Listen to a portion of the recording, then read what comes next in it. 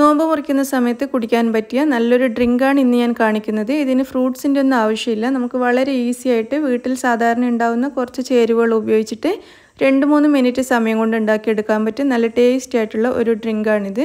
അപ്പോൾ ഇതെങ്ങനെയാണ് തയ്യാറാക്കുന്നത് നമുക്ക് നോക്കാം. ആദ്യം നമുക്കൊരു മിക്സിയുടെ ജാറിലേക്ക് നന്നായിട്ട് തണുപ്പിച്ചെടുത്ത 1.5 കപ്പ് പാൽ ചേർത്ത് കൊടുക്കാം. ഇതിലേക്ക് ഒരു 1/4 കപ്പ് പഞ്ചസാര ചേർക്കാം.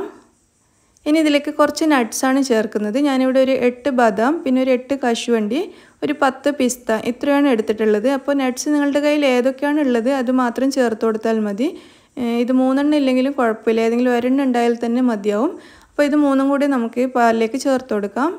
ഇനി ഇതിലേക്ക് ഞാൻ ചേർക്കുന്നത് ഒരു ബ്രെഡിൻ്റെ പീസാണ്. അപ്പോൾ ഇതിൻ്റെ സൈഡൊക്കെ കട്ട് ചെയ്തിട്ടുണ്ട്. ഇത് കുറച്ചൊരു കൊഴുപ്പ് കിട്ടാൻ വേണ്ടിയിട്ടാണ് ചേർക്കുന്നത്. നമ്മുടെ ജ്യൂസിന് ചെറിയൊരു കൊഴുപ്പ് കിട്ടാൻ വേണ്ടി ചേർക്കുന്നതാണ്.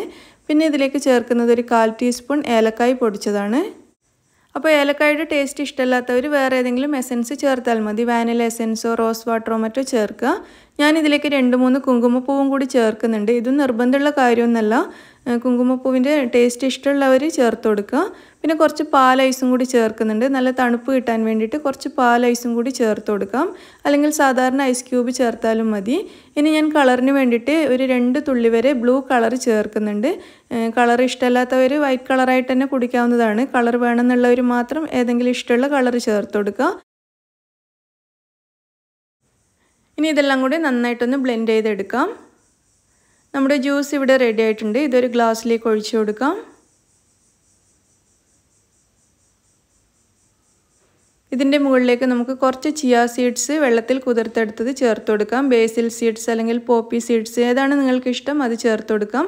ഞാനിവിടെ ചിയ സീഡ്സാണ് ചേർക്കുന്നത്. ഒരു അരമണിക്കൂർ വെള്ളത്തിലിട്ട് നന്നായിട്ട് കുതിർത്തെടുത്ത ചിയ സീഡ്സാണ്.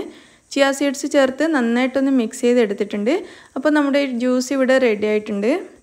നല്ല എളുപ്പത്തിൽ ഉണ്ടാക്കിയെടുക്കാൻ പറ്റിയ നല്ല ടേസ്റ്റി ആയിട്ടുള്ളൊരു ജ്യൂസാണ്. 2-3 മിനിറ്റ് സമയം മാത്രം മതി നമുക്കിത് ഉണ്ടാക്കിയെടുക്കാൻ വേണ്ടിയിട്ട്. അപ്പോൾ നിങ്ങളെല്ലാവരും ഇതൊന്ന് ട്രൈ ചെയ്ത് നോക്കുക. Thank you.